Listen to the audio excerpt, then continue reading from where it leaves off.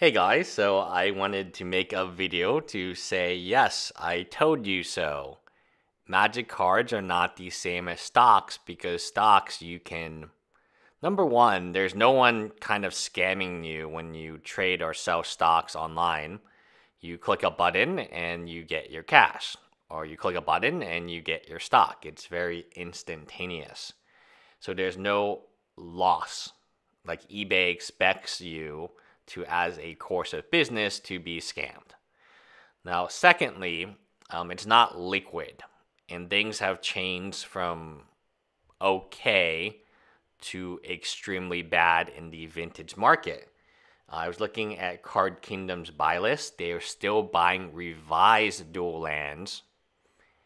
Anything older, they're not interested in. I mean, it's just a bloodbath. And the reason that Rudy is still interested in buying is he can get them for half of what I can get them for. So when you're buying Lotuses for instead of $8,000 or $9,000 for around $2,000, yeah, you will make money on it. So it's not a fair comparison, right? So even though Rudy is buying every vintage card he can get his hands on, that's because he has a wide reach. And because the reach is so wide, he has a lot of desperate people. I think of one of his videos where he sells a bunch of boxes to a subscriber. Subscriber runs out of money and has to sell these same boxes back to Rudy for 10%. Yeah, I'll buy those boxes for 10-20%. So that's why. Vintage, however, I would heavily not suggest buying. I'm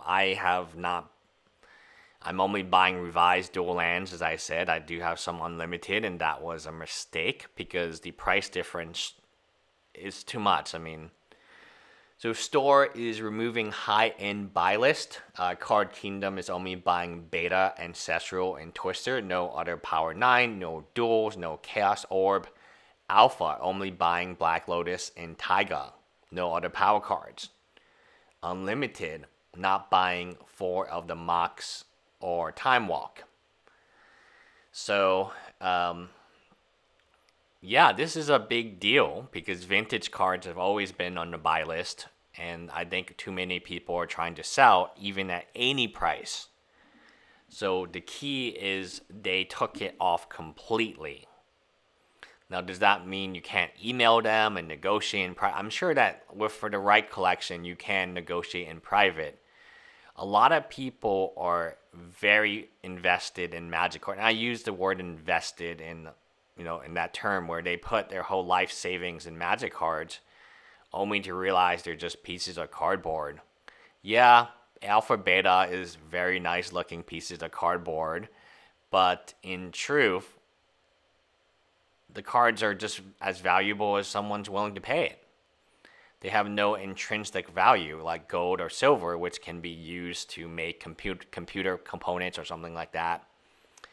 They are just cards. A Black Lotus is just a piece of cardboard with a picture on it. And I think what actually is shocking is I just was on Card Kingdom, and their revised dual lands are not too bad. I mean, yes, they've gone down, but compared to what happened to vintage, I absolutely made the... Actually, Underground Sea went up. It's 265 now. I remember it was like 250. Volcanic is 225. Cradle is 220. Oh, man. I'm looking at the prices of these cards, and I don't see... Yeah, Taiga's 90 for revised. They're not buying. It's pretty brutal. And definitely if you own any of these older cards, especially Power 9, I don't know how you're going to move it at this time. It just seems like a very kind of silly exercise. Tundra 125, Bayou 130, Bylands 1. I mean, yeah, the revised dual lands are all still fine. And even Wheel of Fortune at 60 is probably... It's not great, but it's not as bad as it possibly could get, right? So let's take a look at Beta. Ancestral, Time Twister, Gauntlet, No, Card Kingdom still has all of its beta. So it looks like they have everything minus the Power 9. And the prices are definitely slashed quite low.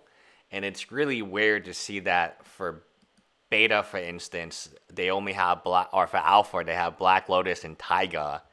They're missing the other 8 of the Power 9. They're missing the other 9 dual lands, which is pretty crazy that they just want Taiga out of all the dual lands. And then for beta, for instance, it's just Recall and Time Twister. And the next most expensive card is Gauntlet of Might. But you're missing 7 of the Power 9, including the Lotus and the Moxes. And you're missing all 10 dual lands for beta. So from alpha and beta, the only dual lands that they're interested in is Taiga, which again is pretty crazy given, even Underground Sea is not here. That's a little strange. For unlimited, let's see, Black Lotus, Time Twister, Recall, Jet, Volt, and that's it. So they're missing 4 of the Power 9.